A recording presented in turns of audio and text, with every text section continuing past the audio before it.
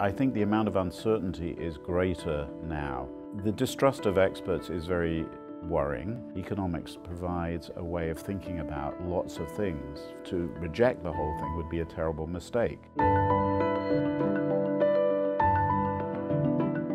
What's disturbing to me is that there are some very important economic ideas which it seems very difficult to get across to the public. I don't know what the way forward is, whether it's economists should be spending more of their time trying to teach economics to the public. Economists agree on some things, but there are other things where there are serious disagreements within the profession, and that's because we just don't have the answer yet.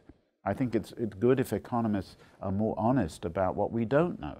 And one of the things about economics is, because we're studying human beings are incredibly complicated. I think there are just many, many key questions for the next generation of economists. Economics has become a bigger and bigger subject. Development economics, new ways of helping people, the whole issue of how you deal with recessions, what the appropriate government response is to that. We still haven't sorted that out. How do we prevent further financial crises? How should we regulate banks in such a way that we don't have the kind of collapse we had in 2008? Should we have a better bankruptcy mechanism for banks? Would that be enough? These are all questions that are still open.